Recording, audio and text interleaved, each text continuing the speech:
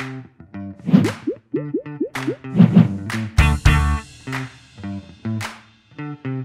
this video, we'll lay out the steps in detail to assist you in your migration journey from the Google Workspace to Zoho Mail with our one-click migration.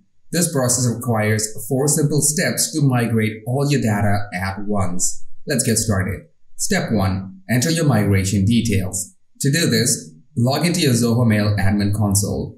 Select Data Migration and click Start Migration. Enter a name for the migration for your own reference. Choose Google Workspace from the Select Protocol Application drop-down. Step 2. Authenticate your Google Workspace account and validate it in Zoho Mail. You can do this part in 4 sub-steps. Create a Google Workspace service account for this migration. Enable API access for that account. Grant access to your service account. And finally, authenticate your service account in Zoho Mail. Step 2.1. Create your Google Workspace service account. Log into your Google Developers Console. Select Create Project. Enter a project name and select Create. Now select Create Service Account. Enter a display name in the Service Account name field and click Create and Continue. Next, select the role that you would like to assign to the service account from the drop-down menu and click Continue. Select Done. Next, select your newly generated service account email address. Please make a note of the email and unique ID. Now, navigate to the Keys tab and select Create New Key from the Add Key drop-down. Select P12 and click Create to download a file with your private key. Make sure to save this file. Finally, click Done. Step 2.2. Enable API access. Log into your Google API library and use the search bar in the top to locate the following APIs. Search for Gmail API and click Enable. Next, search for Google Calendar API and click Enable. Next, search for Contacts API and click Enable. Next, search for CalDAV API and click Enable. Next, search for Admin SDK API and click Enable. Finally, search for Google People API and click Enable. Step 2.3. Grant access to your service account.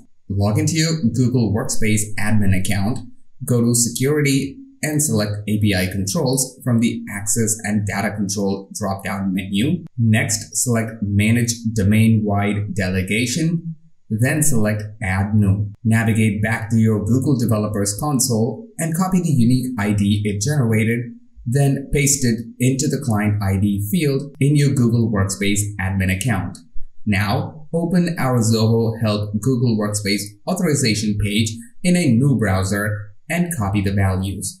Navigate back to your Google Workspace admin account and paste those copied values into the OAuth scopes. Finally, select Authorize. Step 2.4. Authenticate in Zoho Mail. Navigate back to your Zoho Mail admin console. Enter your super admin email address in the first field. Now go to your Google Developers Console tab and copy the service account email address. Paste the email address into the service account email address field in your Zoho Mail admin console. Select Upload Secret Key File and upload the private key file you downloaded and saved at the end of step 2.1. Click Authenticate. Select Add and select Proceed in Map Domains. Select the user and click Proceed. Enter a name for this import in the Name for this import field. Enter a password for the users being imported and enable the Force Users to Change Password on Next Sign-In option. Enable aliases and phone number under the data that should be imported. Step 3. Select users for migration.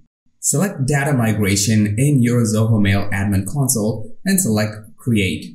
Enter a name for this migration for your own reference. Select Add New Server Details from the Select Saved Server Details drop-down menu.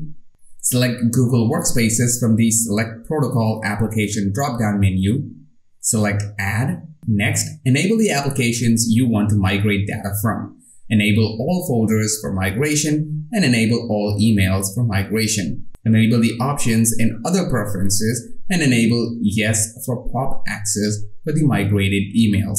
Select Add. Next, enable the storage percentage that you would like for the migration to pause at. Enter the maximum connection limit your server can accept when the migration process starts. Select Create. Once your data migration settings are applied, go to the Users tab. Please note, you can add users by selecting Import and uploading a CSV file.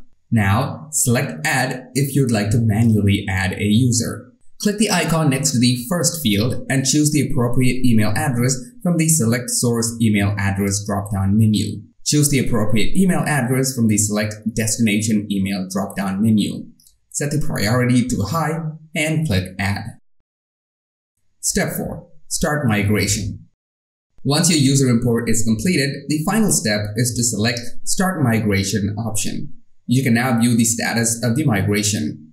After a few minutes, select Refresh, navigate back to the Migrations page and select this current migration by name to check the status of the migration.